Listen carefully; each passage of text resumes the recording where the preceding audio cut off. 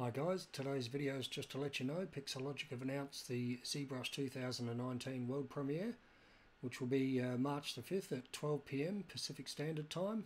You can tune into the live stream at zbrush2019, where they'll be showing off all the new features that will be in the 2019 release, like Peel UV, new folders, folder options, cameras, alpha mesher, just to name a few. So I hope you're all as excited as I am and can't wait for ZBrush 2019. As far as I know, it should be a free upgrade as always, so leave a comment below about what you're looking forward to most in the update. And I will be covering each feature in its own video, so look out for them on my channel, and roll on March the 5th. Thanks guys, bye for now.